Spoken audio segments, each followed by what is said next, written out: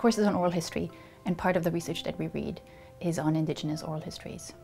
I'm really keen on every first-year student having some exposure to what research in Indigenous studies looks like, what questions it asks, and what questions it asks of us as researchers and of the students going forward.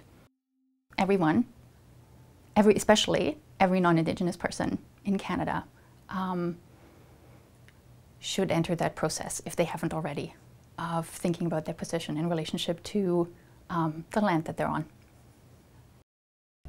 Forestry in Canada it really is essential to talk about Indigenous culture and communities and engagement and ways of respectfully doing that. It was a way, I think, to begin to acknowledge the atrocities of the past and to not presume that they stayed in the past, but to acknowledge that they've actually carried forward. You know, university professors were expected to be experts in our area, and I think that could be very dangerous given, you know, my identity as a white settler scholar, and that this isn't my cultural background. These aren't the knowledges I grew up and was immersed in.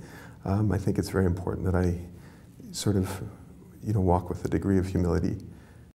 There were times when I really questioned whether I should teach Indigenous scholarship, whether I'm the right person to do that, with what voice and authority I can speak to the students when I do that.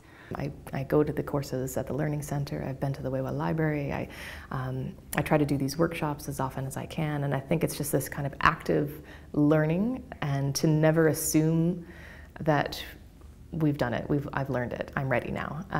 It's just a consistently moving target. Being prepared to acknowledge that you're not the expert in this particular area, that there are questions you don't know the answers to, that there are many things that you don't know the answers to. The main successes in the class was when, you know, one or two people actually just raised their hand and shared a really positive story that they had with an Indigenous community here in Canada or abroad, and could kind of see how this discussion really does affect their current life and their future careers as young foresters. The way I think about it now is that it will always be a challenge, because I am not Indigenous. I always have to listen, and I always have to keep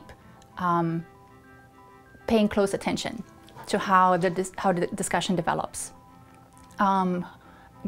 who's entering it and how, and how ideas are shifting and how approaches are shifting.